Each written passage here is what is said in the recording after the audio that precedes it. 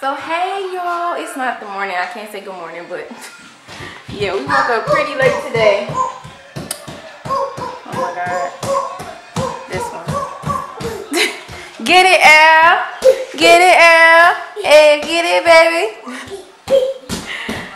That is our little dancer right there. He just dance and dance, and he loves music.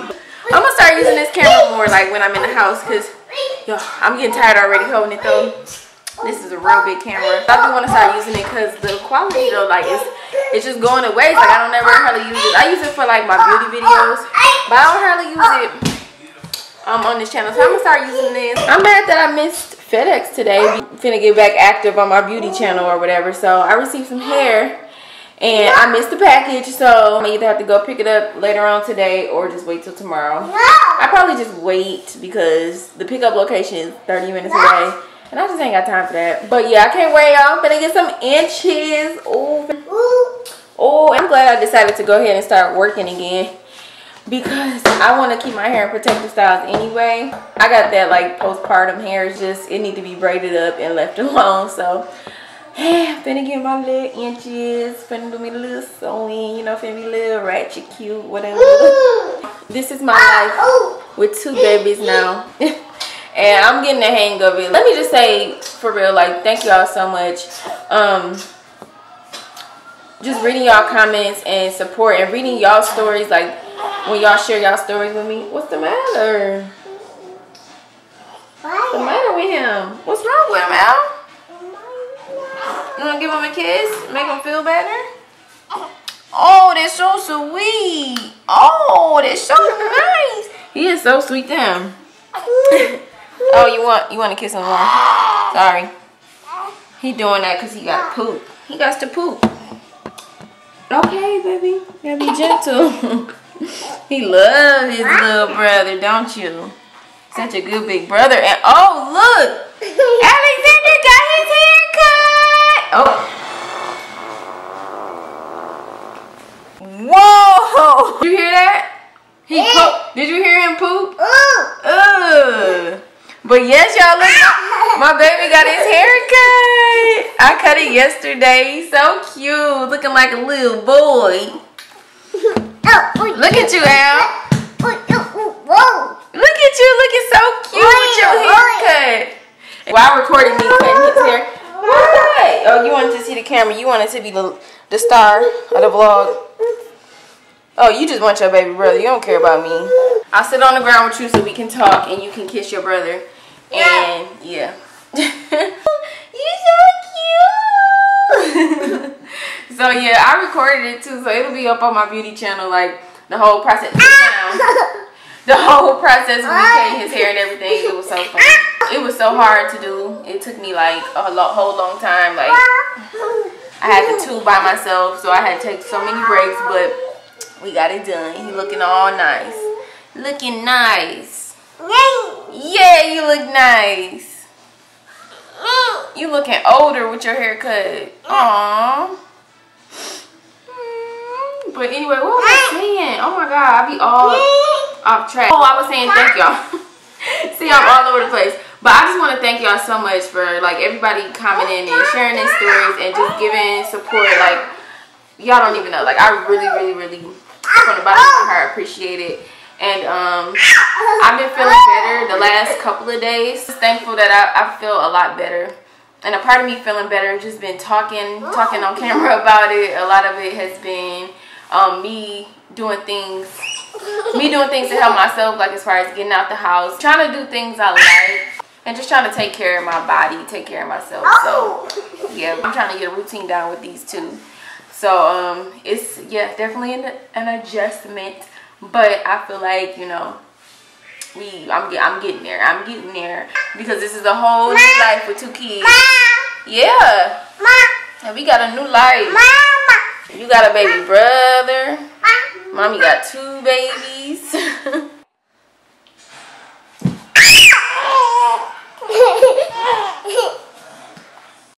What are you doing? What are you doing?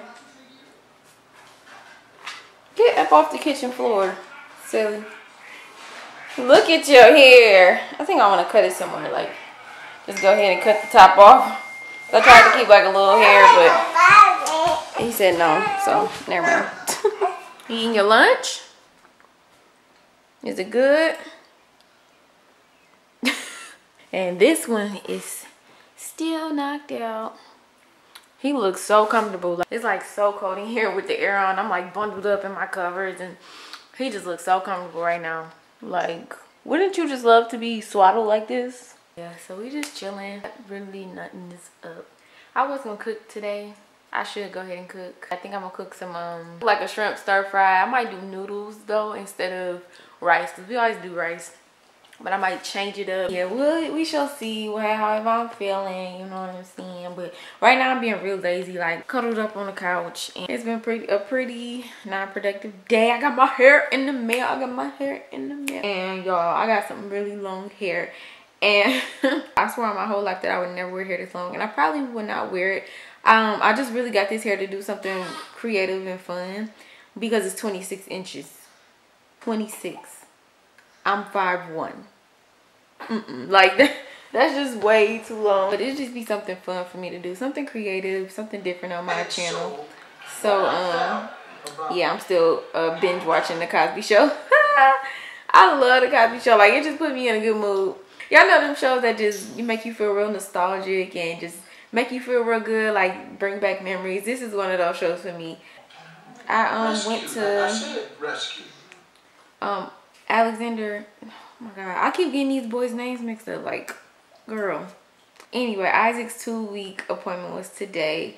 So he's doing really well. He gained another pound and something. So he's like 7 pounds. I gotta look at the sheet again. He's like 7 pounds now. So yeah, he gained that weight. I made an appointment. I'm so proud of myself. And I was honest on my little postpartum depression questionnaire. And yeah, I didn't lie this time, because I remember taking this questionnaire when I was after I gave birth to Alexander, and I was like, I'm fine. Like, I don't need, I don't need to talk to nobody.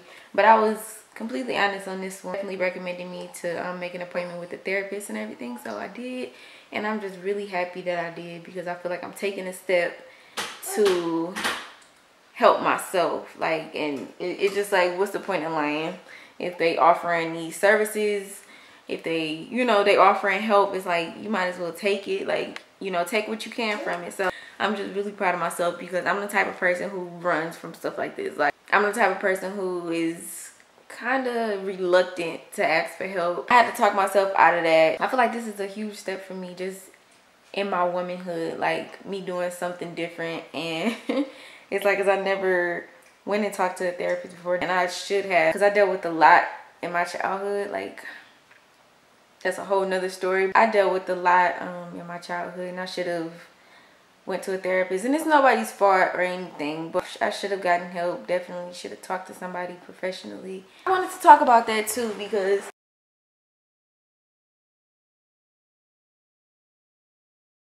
I grew up in a Christian household. We went to church and everything like that. And I just feel like there's a lot of stigma in the Christian community with like depression and stuff. And I'll give y'all an example. I was talking to one of my hair clients. This was like a while ago, maybe a couple years ago.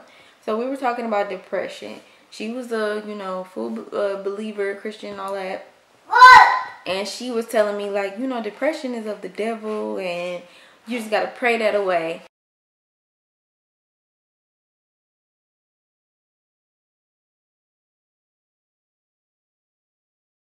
And that struck a nerve in me.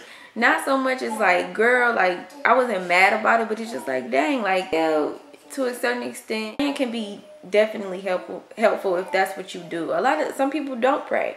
Like me right now in my religion, I don't really want to talk about it too much, because I'm kind of at a odd place with myself and with my religion, because I don't really have a religion right now. But that's a whole nother story too. A lot of people in the Black community and in the Christian community and a lot of different religions, they don't believe in like mental health, actual science sometimes behind it, and that is like, you can do more than just pray.